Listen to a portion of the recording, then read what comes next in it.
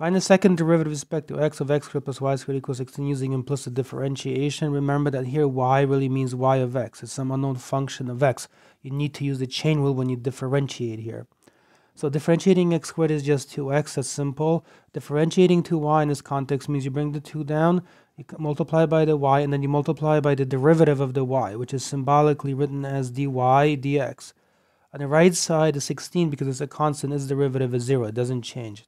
From here, solve for dy dx, so minus 2x here.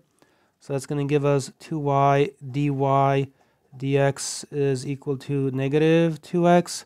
Divide both sides by 2y, divide by 2y, so these cancel, and here the negative and the positive 2's will cancel off, leaving that dy dx is equal to negative x over y. That's the first derivative.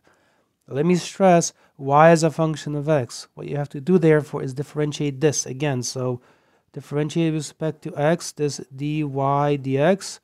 Do the same thing on the right side. So the derivative with respect to x of negative x over y. Because y is a function of x, when you differentiate this part, you have to use the quotient rule. So as a reminder, it looks like this when you differentiate it by the quotient rule. You can do low d high minus high d low over low squared. That's a mnemonic device for remembering the quotient rule. So start differentiating this part right here. You're going to have the second derivative with respect to x like this of y, because these symbols right here convert into this symbolism right here. Anyway, so differentiate with low d high. So the low one is y, and the derivative of the high one is the derivative of negative x, which is negative 1. And then subtract from it the high one. So now be careful, minus a negative x.